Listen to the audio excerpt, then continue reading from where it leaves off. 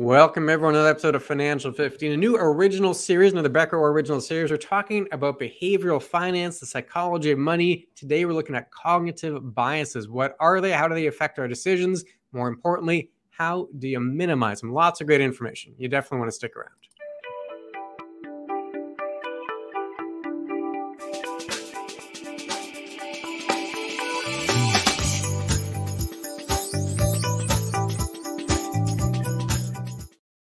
Yeah, as Clint mentioned, another original series. We've done housing. We've done cryptocurrencies. We are presenting you today with behavioral finance, or the psychology of investing sort of scenarios. Now, if you want to find these or any of the other original series we've done, please go to our YouTube channel and subscribe. Lots of great content there. You'll be able to find out everything you need to on those topics and more. Or if you want, like us on Facebook. And please visit our website at beckerorr.com. There's great amounts of stuff for you there, whether it's in blogs, whether it's in video, or whether it's just questions you need to ask. So today, though, we want to start with our series on behavioral finance. There is so much to cover in this topic, but today we're starting sort of with what are cognitive biases. Clint, why don't you start off what the behavioral biases are?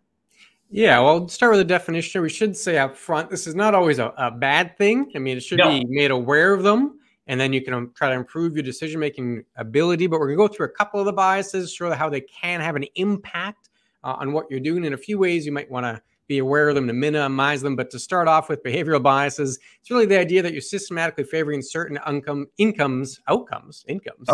certain outcomes over others.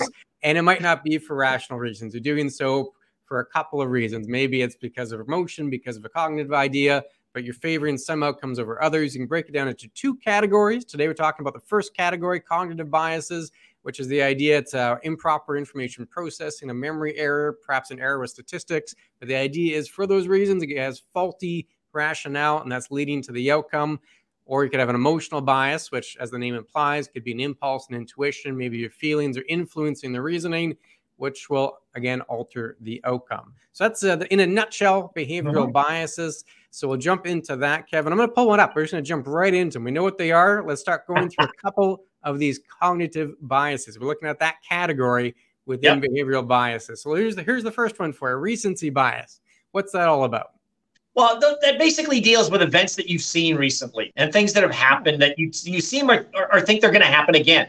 So, it can be as recent as, well, the pandemic happened in 2000. We saw a bit of a collapse going there. 40%. We're now in a market where it's going down. Okay, it's only down 25. It's going to go down 40 because we saw it the last time. Or, this is the same as it was back in the early 80s because inflation's going up. Oh my gosh, it's going to hit double digit or 14, 15%. I got to worry about it. So these are the recency biases that we tend to look at, is that things that have happened before are going to happen the exact same way again. And of course, we know that in reality, certain things do follow a pattern, but it's not always the same. We may have had stagflation with unemployment as well as high inflation. Here we've got full employment with high inflation. So again, differences go on, but our recency biases tend to deal with some of this aspect in figuring out what we want to do.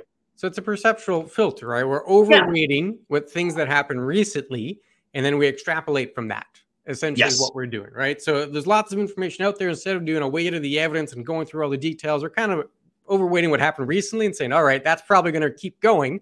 And we're extrapolating that and using that to predict our outcomes. So that could obviously, in fact, impact investing. You might be chasing the hot sector, the one that's doing real well now. Well, we got to jump on that one. So we're going to chase the return. It could obviously impact how you deal with insurance, because if you're overweighting the recent stuff, that means you're really not paying attention to those items that were far enough back.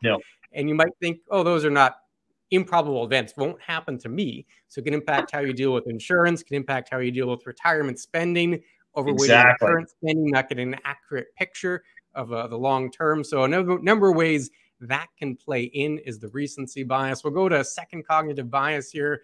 One I think we're all guilty of. And again, this isn't necessarily a bad thing, it just means you need to be aware of it. And it's mental accounting.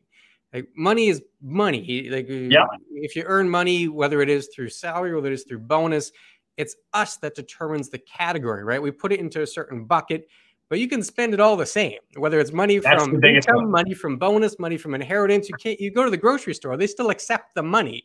They don't question, oh, that's bonus money. You can't spend that here on groceries. Or else. It's us that puts it into these separate buckets, these separate categories, and treats it differently when money is ultimately fungible. And that's essentially the bias, right? And that can lead to a whole sort of different outcomes. A positive one might be budgeting. You have different money for different category, and you only spend what's in that bucket, and you don't go beyond it. So that's not a bad thing. Exactly. I mean, it makes a lot of those sense scenarios. I mean, I always remember the line from Paul Newman, The Color of Money. Money earned is twice as sweet as, or money won is twice as sweet as money earned. Money doesn't care.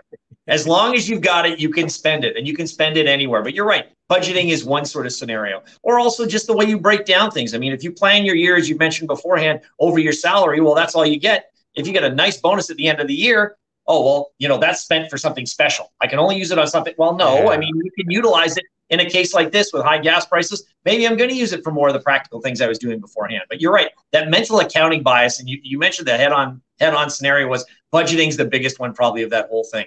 You've got everything categorized to put into certain areas. And again, as you mentioned, money doesn't care. As long as you've got it and you can spend it somewhere, that's what you really can do with it. But we all are accustomed to mental accounting bias. And you said, it is not a bad thing to have this as an aptitude to deal with going forward, but it is something that you have to be aware of when you're dealing with how you deal with money in general.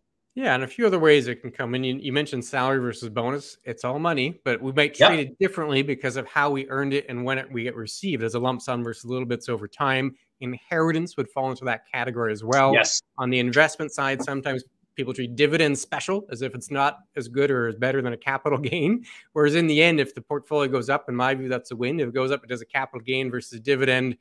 Irrelevant. I'm not sure I'd put that much of an emphasis on it. But again, that's mental accounting, trying to put the money in different little buckets, right? So it's not necessarily a bad thing, but certainly something to be aware of.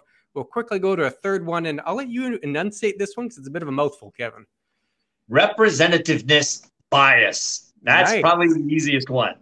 So when we're dealing with it, it's sort of the representation of, you know, where we are with the scenarios that are going on with the money that we have. It's more of a generalized scenario that, you know, deals with odds and ends in how we've broken things down. Would it not classify as some of that? Yeah. It's we go through emotional experiences. We want those experiences to matter, so we create these perceptual filters, and then we might overweight them. New information comes in, and we don't really give that new information the proper due diligence. We say, "Oh, I've seen this movie before. This is like when I went through 2008, or this is like the dot-com bubble, or like the 80s, or whatever period had emotional significance to us." We overweight that experience, and we don't give the new information enough attention. We just immediately put it into this bucket. We say, "Oh no, this is a representative piece of info related to this past event, this past perceptual filter," and that can lead to all sorts of trouble. There's no guarantee that this new info is in fact going to be what you think it is in the prior situation. That prior situation might be an extreme, it might be an anomaly. There's no guarantee it will be repeated, and you're not properly evaluating the information. You're just put in that bucket because it meets a prior perceptual frame. Yeah, history does not always repeat itself, as we've said. And again, it does have its own categorization, but as you put, because, you know, if you remember the dot-com bubble, anytime you start to get the tech stocks running away, you're going to think this is the same scenario that goes on again. Things have not changed. I have to worry about it. So there is some recency bias as well in that, because it's something that you might have seen beforehand, and you're categorizing that way. But again, another different bucket that you can put your money into as a representation, or as a representativeness bias. Going forward. Some of these biases, they kind of bleed together. So is one really discrete from the other? You can argue a bit of that. But this one, absolutely investments. We talked about how that could be an impact. If you think, oh, this investment situation is very similar to the last one. Again, financial planning, retirement. If you had an experience where your parents went through a certain kind of retirement, or maybe that's your view of retirement now. So as information comes in related to retirement, you're going to run it through that perceptual lens, and that could bias how you make decisions about retirement. Maybe they retired very, very early, and you know, think that's the norm, right? You have to be aware of that kind of bias. Again, not necessarily bad, but just something to be aware of. We kind of answered this question as we went through the 3 examples, but it kind of gets to the idea of why are these important? Well, it can impact your decisions, right?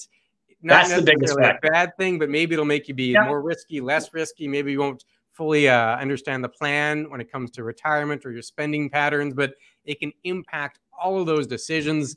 That's why it's important, right, Kevin? Yeah, I think that's the key area, is the fact that you may not realize that this is what you have. And I think it's a definition that you have to really look at as to where things are going. I mean, you'll get people that will call in and say, well, I want to buy this stock, or I want to sell this stock. Well, why are we doing that? Is it a cognitive bias that you've had? Your parents have always owned banks, so you're owning banks. That's representativeness. Yeah. Otherwise, is it recency? Is it something with the pandemic? So knowing why you're doing this, or at least having that aspect, is important because it helps with your decision making, and it'll help you to influence how your retirement may work out or how your investing may go going forward. These are not, like I say, the emotional side of things, but they are stuff that you have to really take a look at, because each one of these things, every one of us does in some sort of format. Absolutely. And then it's a matter of putting the real information that's out there and getting there, isn't it? Yeah, the idea is, well, if we know they're there, how do you minimize them? What can you do about it? And this can be applied to really anything. We're using a financial lens because that's what we do. We're in the financial world. But of course, these biases are broader than just in the financial area. They can apply to any kind of system, any kind of big decision. But in the financial area, how do you handle it? Well, write things down. Have a plan, whether that's on investing, managing your own money. Well, why did you buy this stock? How does it fit in with your overall plan? When are you going to sell it? Whatever the rationale is, you have that written in a discrete process. Well, when new information comes in, well, you pull out your notes. So, well, I own this because of whatever it is. You're controlling some of the decision making. You're making it a little more automated. You're making it more process driven. It helps control some of these biases. And then on the financial planning side, we feel like a broken record, or we always say this, but it relates to a known fact. Same idea. You have a written plan. Yeah, and that's the biggest. I mean, most people don't seem to realize the minute you write things down, you are much more likely to hold to what you've written down or do what you've written down, as opposed to saying, oh, I do have a financial plan. My plan is I'll do this, I'll do this, I'll do this. And then by this age, I'll be fine. But nothing's written down. Nothing's determined. 5 years down the road, you won't remember anything that you said at that point in time. But if you have it written down, you're much more likely to reconsult what you did. Okay, well, this is why I did it. Yeah, those still hold true. Or this isn't why things are going on, and this is the way I need to go moving forward. So you're right. Having that financial plan, we're beating it to death like a dead horse, but it is a very important part that has to be done. And it does apply with all biases, whether it's the psychology of here or whether you're dealing with it in other things in your life. Having the plan is always a good idea. Exactly. And it helps with the decision making. It helps minimize these biases because you've got a written framework for you to work through and for you to reference again and again. So it is very key, whether it's handling your investments, financial plan, have that written plan. If you have more questions, we're going to do more videos on this topic. This is just an introduction. We got a lot more coming. We have emotional biases. We'll go through the seduction of negative items. And again, there's going to be a few of these videos, so you can watch for those. Additional questions, chat with ClintonKevin.com. We'd love to hear from you. Go to the site, fill in the form. Those come directly to us. Anything you want to add, Kevin? No, I think that's good. We've done cognitive biases today. We're going to get into emotional ones. And as you mentioned, this series could go on and on and on, because there is a ton of psychology that goes into investing as well as other things. And we're learning everything that we can to make sure you have all the information. Sounds good. We'll see you again soon with another video. Take care.